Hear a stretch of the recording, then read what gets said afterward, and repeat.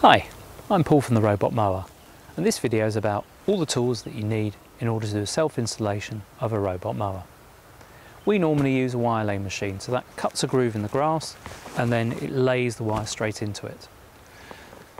But there are times when we need to do it by hand. So if we need to do it by hand, these are some of the tools that we have.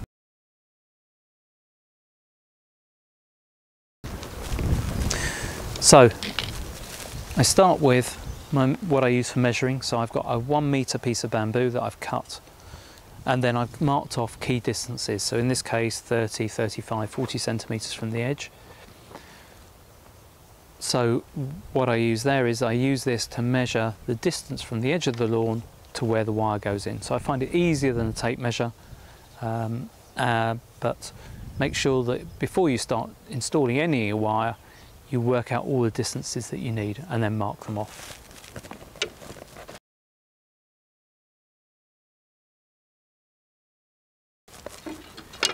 Next, we have the wire itself.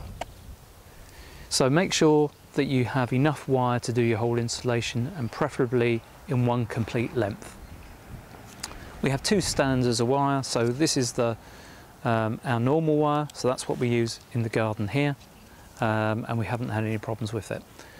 If you live in an area where you're likely to get badgers, rabbits, or other wildlife which could dig up the wire, and you're worried about it, then we do sell a thicker wire which has extra insulation and extra protection, and it comes with a 10-year guarantee against breaks.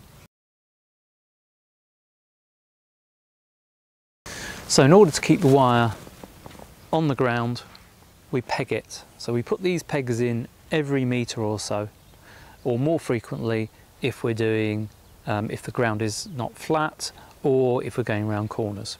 So the idea is to keep the wire as close as possible to the ground, and then over time the wire will sink into the ground. So we peg these in, and then to knock them into the ground we use a wooden mallet.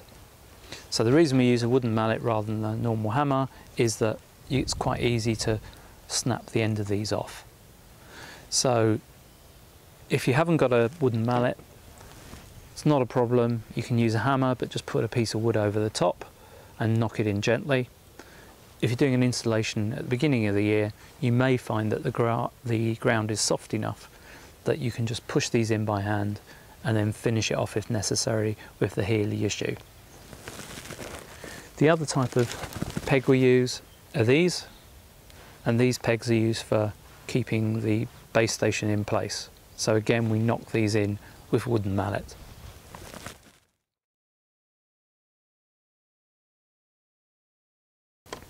So although we could use pegs all the way around, I prefer not to do that, because first of all there's a lot of plastic in the ground, and second of all it takes a while for the wire and the pegs to sink down into the ground so you can't see them.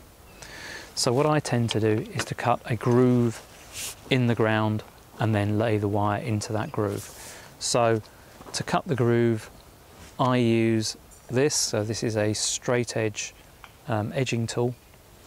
You can cut a groove in this, open up the grass a bit and then slide the wire into it.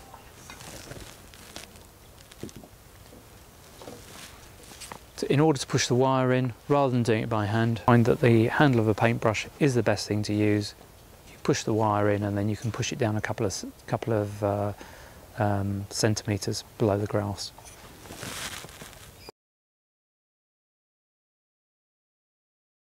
If you find that you haven't got one piece of wire that will do the whole length, so you need to join two pieces of wire together, then use a decent joint.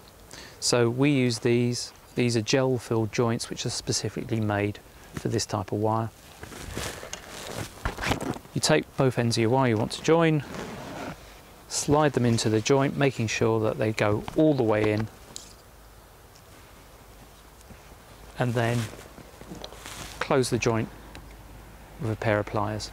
You need to make sure that the joint closes fully, so you may need to have a couple of goes at both ends of the joint. As long as you can get those completely closed, the gel in there will keep the water out, and you should get a good connection. You don't need to remove the insulation from the wires before.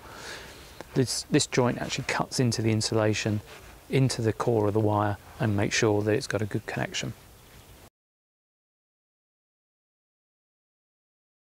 If we've laid all the wire and we're ready to hook it back up to the base station, before I do that, what I tend to do is use a voltmeter. So I measure the resistance around the wire to make sure that I've got no breaks. That's especially if I've put in joints. So if you measure it and it's zero resistance or very close to zero, you know you've got a good loop even before you put it into the base station.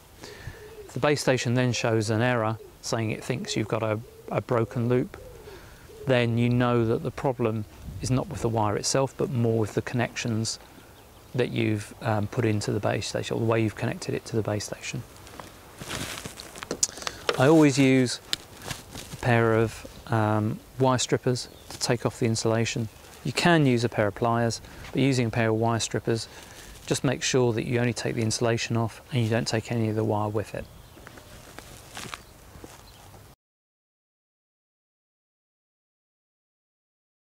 We've now got the perimeter wire in place, base station in place, we just need to get the power to the base station.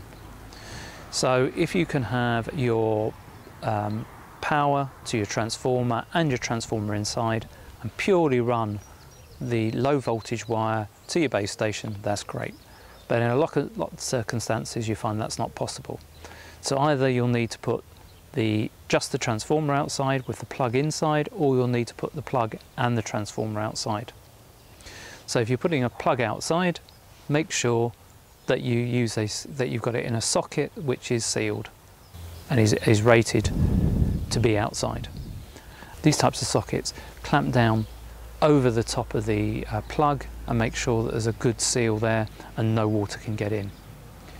Then you still need to have the question of what do you do with the transformer. So for the transformer, I tend to use a dry box. So these come in various shapes and sizes and different makes. So make sure you get one which is the right size for your transformer and any extra cable that you want to keep out the way. With these ones it's nice and simple. You put your transformer into the box and any extra wire. There's a number of holes that they have.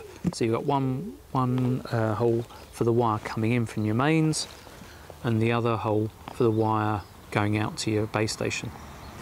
And once you put them in there, clamp it down, that'll keep it dry for the whole season. I do tend to check them every now and then. I've never had any problems with them, but at the end of the season I do tend to take the transformer and the dry box inside and keep them inside for the winter. So that's all the tools that we use.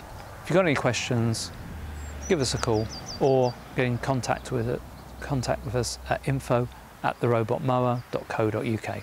Thanks very much.